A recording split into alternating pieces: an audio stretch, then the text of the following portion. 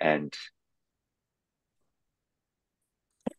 um, thank you very much for an excellent presentation.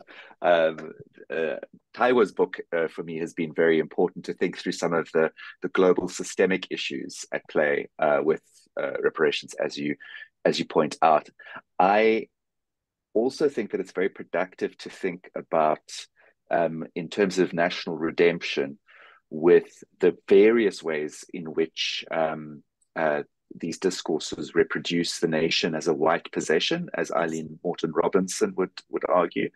And a lot of sort of work in that tradition does that. It sort of reinscribes the idea that it's white people's country to carve up, it's white people's land, it's white people's wealth, that is sort of the subject of, or that is, the source of reparation, and that the reparation is given from the white nation, whose legitimacy is not questioned, to variously racialized people. And that leads me to sort of the second point, to think about reparation discourses in other parts of the world, and specifically in the context I've worked on in South Africa, where I mean, I don't want to say there is no reparations discourse, because that wouldn't be true, but there, the discourse is land back, Izweletu, our land, expropriation of land without compensation. So in the South African context, you see sort of the traditions of kind of, radical Black activism and Indigenous activism come together, because these categories of enslaved and Black versus Indigenous and racialized, etc., don't make as much sense in our context. But also then you get a politics of reparation that is far more connected to the ultimate base of dispossession, which is alienation from land. So I think that for me, that's kind of the central issue also in the American discourse, is that it's not enough about land. I think that's absolutely right. And it's interesting that, I mean, one of the things that has changed dramatically, I would say, in maybe 15 years, I'm not quite sure how, but within the field of Black studies in the US is an acknowledgement of the entanglement of Black and Indigenous claims. So part of what's so powerful, I think, about Christy Dodson's vision, which she connects directly to land, and tries to think about what does it mean to articulate a Black feminist vision that is tied to a relationship to land, even as it is also a settler relation, and how to come to terms with that. And I a year or two ago, I'm trying to remember. I mean, I attended a lecture that Robin Kelly gave on reparations, that was very much, it was, reparations and the land back movement together. And I think that that's a really important movement. It sounds like that those two ideas have been connected in the South African context, maybe longer than they have in parts of the North American context, but that they cannot be disconnected, I think, is now really Yeah. crucial. But they are disconnected in some of the leading demands for reparations, particularly the ones that are focused on kind of genealogical links between individuals who are descendants of racial slavery. And that's what I think one of the real challenges. I'm interested to know more about where things stand with the movement in South Africa. I mean, is it getting some traction? So the South African movement is kind of mired in a whole lot of other issues at the moment. There are a few South Africans here in the group that would be able to speak to this. I don't want to like represent everything, The period that I researched was a period during which there was a mounting social movement for an amendment to the South African Constitution, which would change the property clause. So, Section 25 of the South African Constitution, that the series of public consultations, etc., that has gone on in South Africa around amending that clause has not actually resulted in concrete legislative or transfer action. So it's kind of like a big political thing. The political parties are getting people to vote for them by saying they're going to change the constitution to make white property ownership more tenuous, or to sort of make it sort of, so that you can suspend it in cases where there is a reparatory demand. But the logic of the state in articulating that is still very much tied up in a kind of standard neoliberal discourse. We're doing this in order to increase agricultural productivity, for example. So we're doing this in order to empower small farmers, or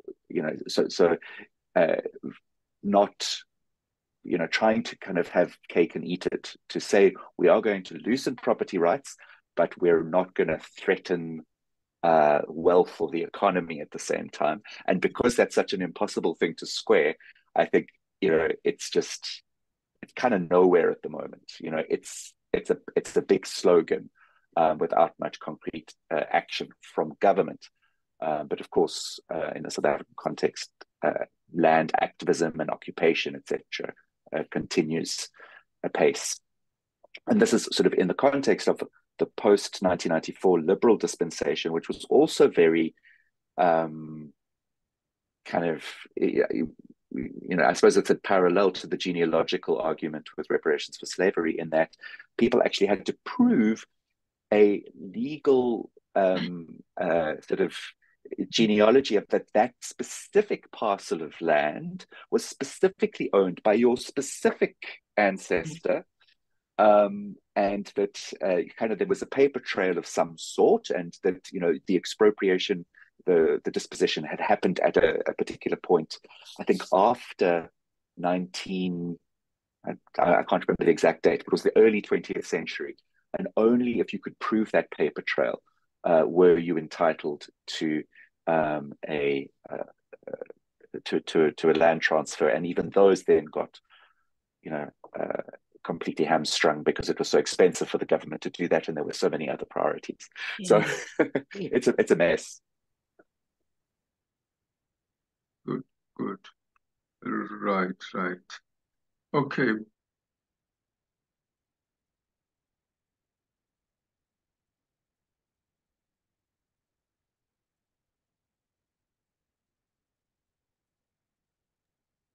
Yeah. Thanks, Scott. Thanks for the response. If there are any other questions, if anyone has a question, they can ask. Makoni, you are muted. I was asking Unyere whether she wants to say anything. Oh, before Unyere comes, Vishnu has a question in the chat. Okay, yeah. Vishnu, jump in. No, I'm reading her question. Oh, okay. Can you speak more about, Vishnu is asking, can you speak more about reparations for indigenous peoples? And she thanks you for the talk. Okay. So it's such a great question. I mean, there's, in the US context, there's sort of taking with one hand and returning with the other in some senses, so that there have been some settlement claims, even as the land continues to be under enormous stress and vulnerability. Probably the Standing Rock pipeline would be, one powerful example. So it is an issue that I've been thinking about and learned a great deal from scholars like Eileen Morton Robinson, who are also looking at Indigenous struggles elsewhere. And it strikes me that that thinking about the resonances and the between these different struggles is really critical. But I think one of the primary challenges, and I think this gets to Scott's comments a minute ago, is that we have property regimes that don't make the idea of land back intelligible in some senses, at least in the U.S. to it's that the point that it's not enough about land, I think, is absolutely absolutely essential. And part of what we have in the U.S. is basically layered forms of dispossession. So you have dispossession on top of dispossession. So you have the descendants of enslaved people who are dispossessed of their own land that was itself also stolen from prior occupants. And one of the ways I've been trying to think through some of these ideas is actually through literary work. One of the figures who was thinking about these questions for a very long time, and I think increasingly, is Toni Morrison. So, for example, in her 1997 novel Paradise, where she's thinking about sort of what would it mean for a Black community to establish itself as a free community in what was then, in what is now the state of Oklahoma, and really trying to come to terms with, first of all, how the kind of traumas are layered on each other, and also to refuse a kind of, we in the U.S., I mean, it's an interest group politics model, to refuse the kind of divide and conquer model as meaningful, and to think instead about sort of how these stories are entwined. And I'm looking now at the chat too. I think that the question of ongoing genocide. I mean, as you may know, in the U.S., there was a congressional hearing a few days ago where college presidents were were asked to talk to the question of genocide, but it was not the genocide of the Gazans or of the Palestinians more broadly that they were asked to think about. So I do think that this notion that that we can address one set of issues by silencing others is really quite is quite disturbing. That there's a choice in some sense, that to talk about Black reparations means not talking about Indigenous claims. To talk about anti-Semitism means not talking about the destruction of Palestine. That these either or choices, I think, are really quite destructive.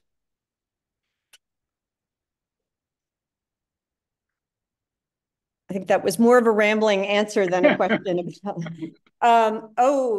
Chanel, that's a very tough question about practice of land acknowledgements. I'd be interested to hear more about what the views are of sort of everyone who's involved in these in this conversation on land acknowledgements. I mean, I think that the lack of acknowledgement sends a signal.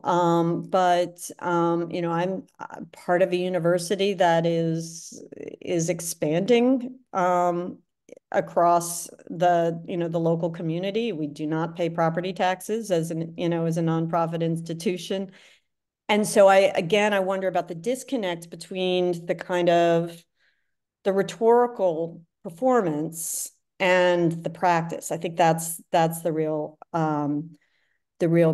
key. I do think that they serve an educative purpose insofar as, I think that so many of us, and I would include myself, are too frequently unknowledgeable about the land that we're on at different, as we move across different spaces. But I know, Chanel, since you asked the question, can I ask what you think? We don't do this in South Africa. And this is the first time that I actually realized it when I joined the Global Forum, and I've seen lots of my colleagues who have this at the bottom of the email. And I've been to conferences, and I've heard people say this at the start of the talks. I don't know how I feel about it. What is it? What is it? As you say, what is it linked to? So if you're merely saying it, is it an act in itself, as Ahmad would say, or is it actually is it a performance, or is it linked to things that university is practicing in terms of reparations? So I'm not sure what I feel about it. I just thought about it in relation to the fact that we don't do it in South Africa, and what does that then also mean? And as you were saying, it can serve an educational purpose. And it took me a while to get to a point where I knew a lot about even my university and where it's located, who was here before. Because that information is not readily available. And that is also, for me, that was also an interesting thing.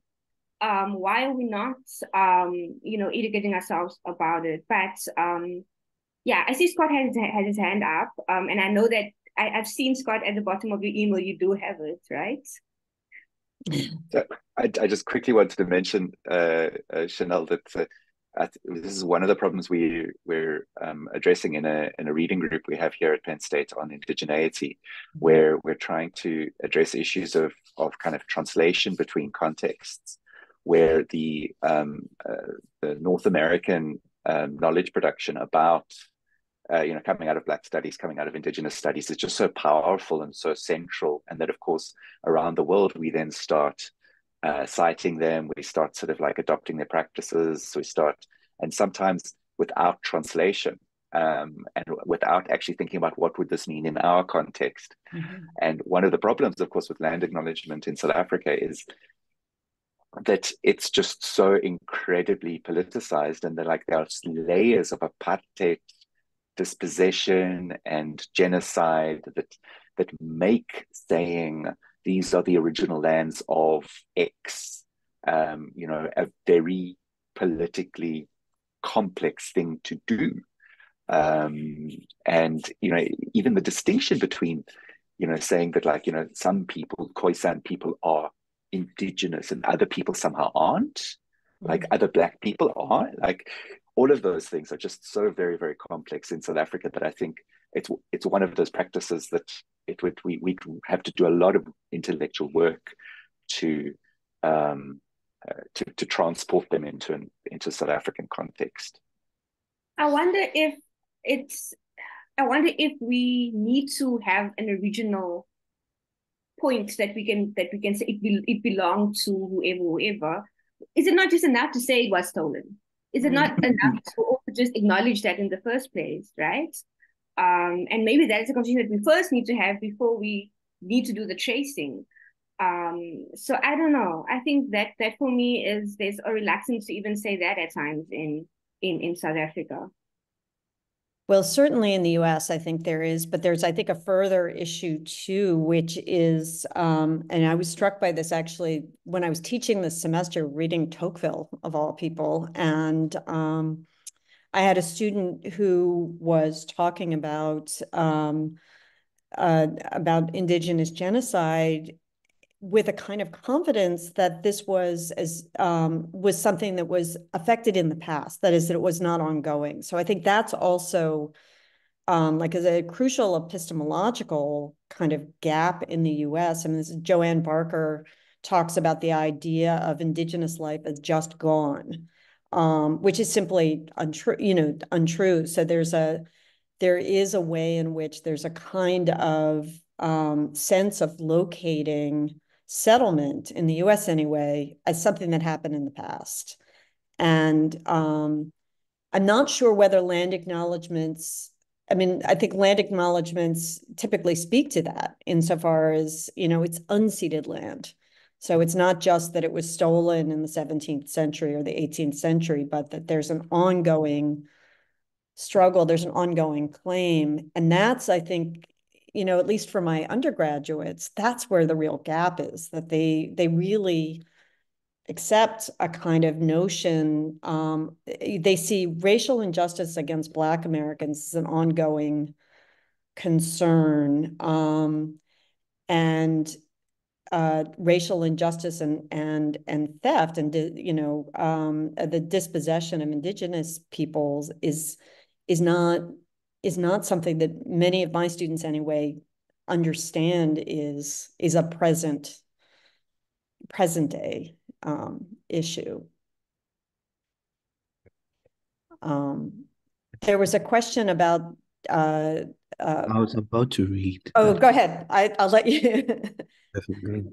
And so Marie Haneda is asking, how might reparations within the US context look like if we were to embrace what Deborah Thomas said, your quote of the 2011, as in global in scope? Yes, yeah. I think about US, certainly think about US foreign policy. And in the fact that there was in just this past week, so little will to talk about serious commitment to climate change. So this is something that one might also take from Taiwo's argument, but I've also this isn't global in scope, but I think it gets at sort of global concerns. One of the things that I think that's so powerful about Ashumi's work, which I need to, which I've only just begun to read, is the way that she connects questions of racial justice to bordering and the way borders are produced and reinforced. And, it is in a time of unprecedented movement of people across borders off, with that insofar as reparations, questions of reparations are tied not only to ongoing forms of indigenous dispossession, but also to questions about who can come in, who can leave, and under what conditions. I think that would be one piece of it. Another piece is to think about, what are the contemporary relations of the U.S. with the rest of the world in a different. This obviously is very far from anything that the U.S. State Department is going to embrace, but. When I think about last year, there was a really powerful, just horrifying image in the U.S. newspapers, and it may have, I imagine that it was reproduced elsewhere, of Border Patrol agents chasing Haitian migrants on horseback. And what that captured not only was about, for me anyway, was not only the racialization of the border, but also the long history of U.S. Interventions in Haiti, the long history of, of U.S. contributions to, to the reasons that these women and men were on the move in the first place. So I think thinking about how to connect reparations to questions of migration and immigration would be one way. Thinking about, as Taiwo does, how to connect it to climate justice would be another. Those are, certainly thinking about debt relief has been, that's a recurrent refrain. The international organizations that are located, in the U.S. That have played such a powerful role in restructuring the economies of formerly colonized places. That would be another piece. Thank you. Anissa had her hand up. Anissa? Thank you very much, Edwin. Thank you very much, Professor Balfour, for your commitment to this very, very deep and complex subject. And you really enlightened me in a great way here. Now, I have one comment and one question. My comment is that words like democracy, repatriation, they really confuse me because they come from the field of consciousness, to my mind, but then everything is executed by the morality or lack of morality and the interests of the people who have the strings to the purse. So there is a strange divide here, which this is why, well, anyway, you know where I'm coming from. My question is, looking at the case of Liberia, was that some form of repatriation, or was it just getting rid of the overflow of the free slaves? And if it was a form of repatriation, it's interesting, what is the follow-up? Because it ended up being one of the poorest countries in the world. Yeah. No, that's such a great question. I mean, I still, I think it was a colonization project in the sense of, in the US, as policymakers, so people, as you said, who have the power of the purse, were trying to conceive of what a post-slavery society would look like. I mean, Thomas Jefferson, who founded the University of Virginia, wrote on behalf of abolition, but with the idea that multiracial democracy was not a possibility and that colonization was the only alternative. I mean, I think this is one of the reasons that David Walker's appeal in 1829 which is it's an appeal to the colored citizens of the world, and there are 4 parts, and one of them looks specifically at the harms of colonization. And he's focused, largely on the fact that enslaved people in the US, built the US, so that the idea that somehow they should need to leave, but I don't see that there's any kind of reparative dimension to the way in which Liberia was established, or how it's been, how the US is related to it over the last couple of centuries. So, I mean, I think you're putting your finger on a really, this is the question that I've struggled with in thinking, the work that I did on Morrison, and thinking with Du Bois and others, is if the notions of democracy that are most available to us, modern democracy, came into being hand in hand with slavery and colonialism. How do we defend a democratic ideal? I don't know. I mean, I don't know of an alternative. But at the same time, I mean, Juliet Hooker uses the language of white democracy. What is it? What is a democracy? What does it mean to think about a form of freedom that isn't predicated on someone else's subjugation? And I honestly don't. I don't have a good answer other than to keep asking the question. Thank you very much. Well, democracy started in a most undemocratic way, as far as I'm concerned, because the women had no right to vote. Yeah. Slaves, the plebs, it was just the senators. And I think it's going on that way. Yeah. So we're very true to Greek democracy today. We need to redefine. Thank you so much. No, that's a, Michael Hanchard has a wonderful book that traces exactly that phenomenon that you're describing from the Greek city-state sort of through to the contemporary. But I wonder, what the alternative is. I mean, I think that's the. I mean, I think that the particularly given how entrenched various forms of racism and property regimes, and I can't go the anarchist route, because I think that's going to be even more dangerous for people who are disempowered already. But it does put you in a position of arguing on behalf of an ideal that has always been discriminatory, has always been exclusive. Or puts me in that position, I guess. Yeah.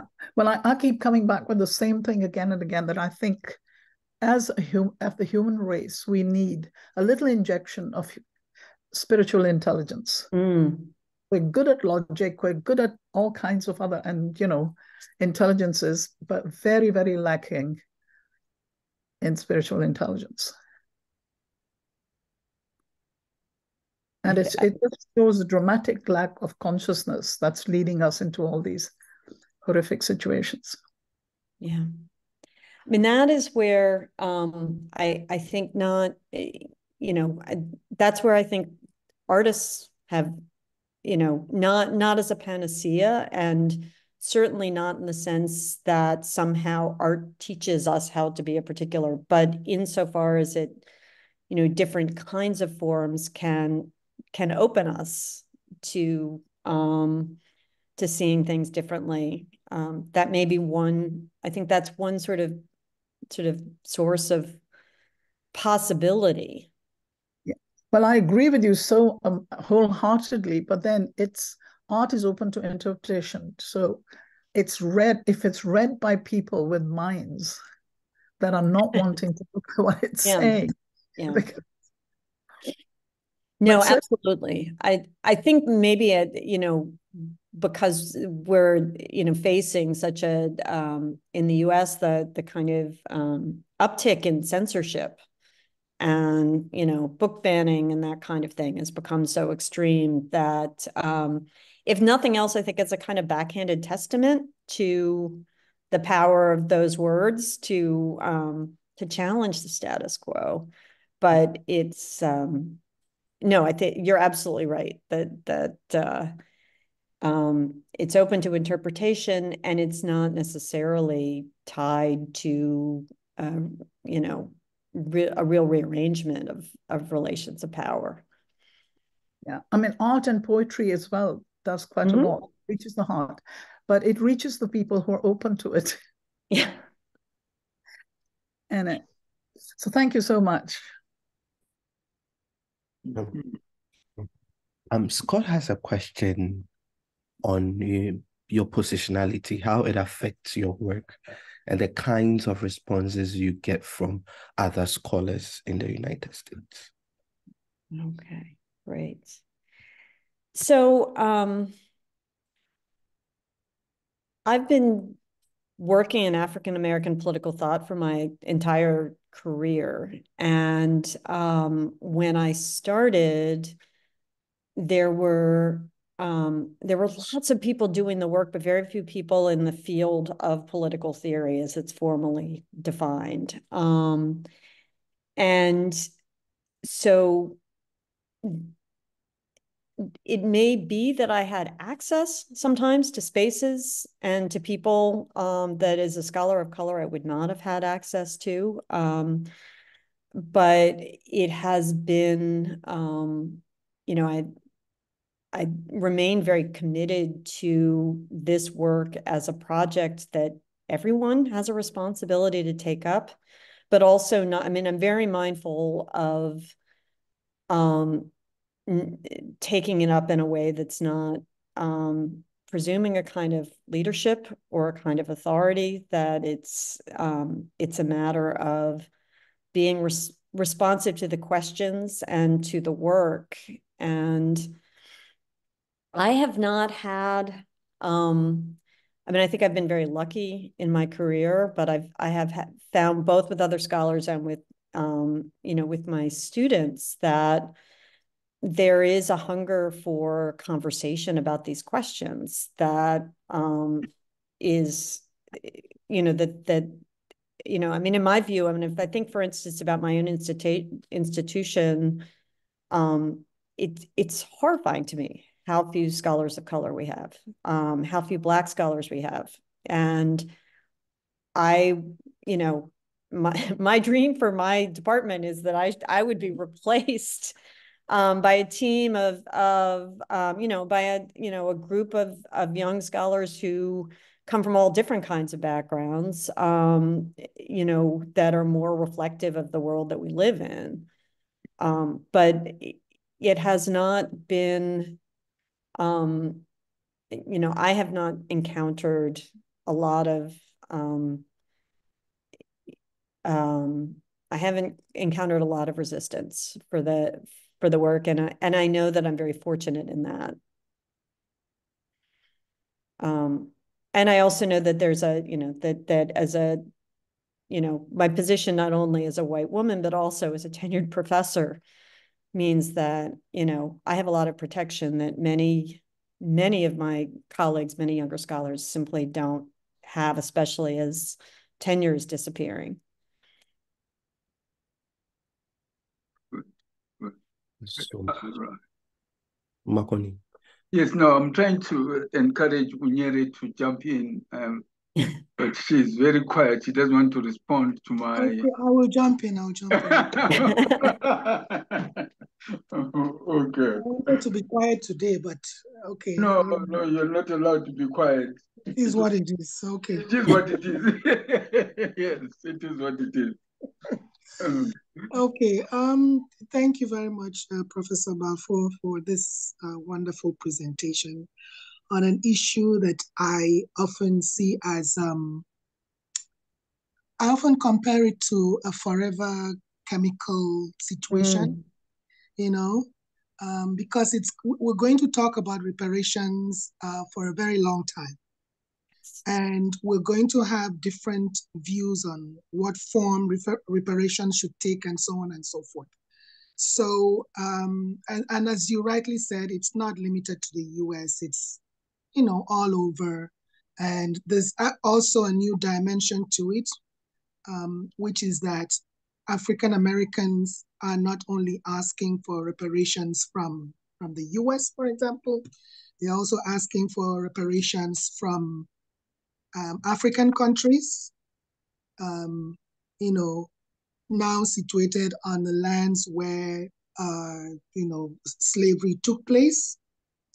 And I think that there's been some response in some way by certain countries, especially Ghana, asking, African diaspora, especially, descendants of African slaves who were taken elsewhere, to come back, to the land, to the nations. There's also something else happening in Sierra Leone, for example, where if you are an African American and you can actually trace your ancestry to a particular maybe ethnic group or family person in Sierra Leone, then you are eligible for a Sierra Leonean passport, and it's actually happening. So if we can see that as a form of reparation, then maybe it's taking place somehow on the African continent, but it's still we still have a long way to go. The other thing I wanted to say is about Sierra Leone itself. That is not Sierra Leone, I'm sorry, Liberia. The ex-slaves who either were repatriated or maybe out of their own volition wanted to return were not that many. At least some studies show that there were just 600 of them that actually moved to Liberia. And many of them also died there because they were not used to the climate, and so on. So the irony of it all is that when they themselves got there, they didn't, they behaved more like the colonizer and the, right. to the locals, to the people, who were there. And so if you want to trace the conflicts in Liberia and the long war, that it had, you have to go back that far. Mm-hmm. It's come from there. The political class for a long time, or the ruling class or the elite of Liberia, have been generally people of descendants of those ex-slaves that returned. Right. And the relationship with the locals has been very, I don't know whether to say toxic or something, but it's not been a very smooth one for some time. Maybe it's getting better now, but for a long time, it was not smooth at all. And that would explain why, what was his name? Doe had a coup, and other people, other conflicts arose and so on and so forth. The irony is that many African Americans today who are advocating for a return also see Liberia as a success, something successful. Right. That they went back and they established a country, look at what it is now, and so on and so forth. And they've used this as an argument for African countries to carve out some part of Africa for them to return to. And I've said to many of them, dream on, because this is not 1848. Yeah. If you want to come back to Africa and live there because it's the land of your ancestry, fine. Come and do that. Nobody's stopping you from doing it. But if you're looking for a country, a separate country to be carved out for you, that's not going to happen. At least it's not going to happen in a long time. So when we say Liberia, is one of the poorest countries in the world and so on, yes, it is. But there are certain people who don't see it from that perspective, or you don't see Liberia from that perspective. They think it's a success story as far as the return of ex-slaves is concerned, and the ability to establish, what eventually became a country and so on and so forth. So, it's and they factor this into the reparations argument too. So it's a very complex issue, like you rightly observed, and we're going to talk about it, for a long, long time. That's what I have to say. That's really remarkable. I mean, I there's clearly a lot more I need to think about and learn about, with the Liberian case. I mean, first of all, I think the comparison of, the legacies of slavery to forever chemicals is brilliant. I mean, I wish I had thought of that. I mean, I think it's terrifying, but it's also, I think, so very true. There is a way in which, when I think about the kinds of claims on African land by African Americans, which is not something I'm particularly familiar with, but it does, it reminds me in many ways of how we might think about, the legacies of someone like Marcus Garvey, who, on the one hand, insofar as he had a vision of what he called a great African republic, which did have a kind of colonial, it was a colonial vision in important respects. It was of members of the diaspora from the Western Hemisphere, coming back to lead in important ways. So there's that vision, which I think you're rightly suggesting we should, that should be pushed back against. But on the other hand, even if that dimension, I think, of Garveyism is worthy of critique, what Garvey was able to do in terms of the number of grassroots organizations he seeded, SEEDED, not CEDED, is extraordinary. And so many of the liberation movements in North America we've seen in the last century come out of Garveyism, and that he had a global vision, that he was thinking about the ways in which African Americans were connected to people in the Caribbean, connected to people in Africa, that piece of it, I think, is very powerful. And I hope that that can be, I think disconnecting whether it's white colonization schemes or notion of a right of return that comes with some kind of expectation from the vision of the interconnectedness. I think that's part of, maybe that's going back to my answer to think about sort of what Deborah Thomas is working towards in her own thinking about. She talks about reparations as a language. It becomes a mechanism for connecting present day concerns to this longer history, and her work is primarily on Jamaica. So she's looking, again, if we think about sort of dislocating sort of U.S. focused efforts, looking at all of the, sort of the ongoing damage that's been done by U.S. interventions in Jamaica. So thinking, I'm moving away a little bit from the question of Liberia, but I do think that the notion of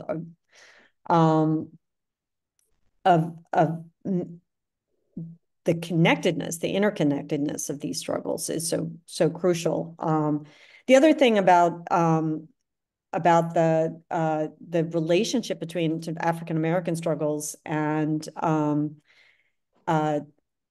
African politics is that there's one of the things that is so powerful if you study the movements in the US in the 1950s and 60s, the degree to which, African American struggles were inspired by African anti-colonial movements and anti-colonial movements elsewhere in the world. So it decenters, the US as somehow, the place that has learning to export, and rather shows the ways in which, struggles outside the US have been essential for even for the civil rights struggle. It was never a whole, King was so deeply influenced by what he saw elsewhere, for example, and the kind of insistent Americanization of these movements, I think, undercuts the power of those other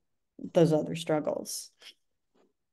Yeah, and if I can just add, maybe just to correct an impression, I am actually an admirer of Garvey, and the interconnectedness that he was seeking and so on. What troubles me is the misinterpretation of, what his intentions were by modern day, people who want to look at it in a different way and that sort of thing. So yes, there's that interconnectedness which should be promoted, because we are all interconnected, but we must not abuse it.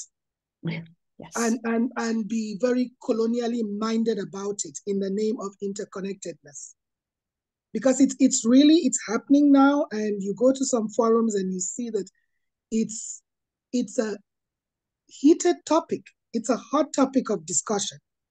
And there are people on this side of the continent, when I say side of the world, and in North America, especially African Americans, whose thinking is not really different from the colonial masters, and who feel that they are the saviors, they are the modern day saviors of Africa, that they need to go to Africa and save it, and which is troubling to me. So that's the thing I'm looking at. As far as Garvey's philosophy, his underlying philosophy, and so I have no problem with that. It's just that people are taking it, to a different direction and, trying to do other things, and they don't see that they're actually sort of repeating or using the same tactics or methods of the people they are, they are criticizing. So if you're criticizing the West, for example, you're also using its tools in order to achieve what you think is the more humane aim, you know, of fighting for equality and justice and all that. I couldn't agree more. Yeah. I think there are no more questions, but I wanted to say something about Ghana before I conclude it over. So I'm from Ghana, and when it comes to African Americans coming back to Ghana and the government, successive Ghanaian governments have been very Pan-African in nature. Their policies and free passports or all those things, and they target African Americans who want to go back home. And then there's free land. Some chiefs and some leaders, traditional leaders, give free land, but the land should be used profitably for the benefit of the society. So they give you free land and you can do a business on it and employ the people because they think you are coming with capital. So then they are giving you the free land, but at the same time, you have to do something with it so that it can benefit the society. And you realize that at a very micro local level, people have a sense of reparations, people have a sense of coming back, and people have a sense of there's an interconnectedness between the slaves, the descendants of slaves from Africa, and those who want to come back. And so while Unyari was talking, I was thinking of all these things. These people might not be theorizing or they might not be academics, but at a very local level, they have this understanding of the need to go back and all that. Yeah. It's so powerful. I mean, I think the connection between micropolitics or, micro level, that you can't separate them one from the other at all. Thank you so much. I would like to end the formal session and hand it over to Vishna so that Vishna announces the next speaker, the speaker for next week. Next week, next year. Next year.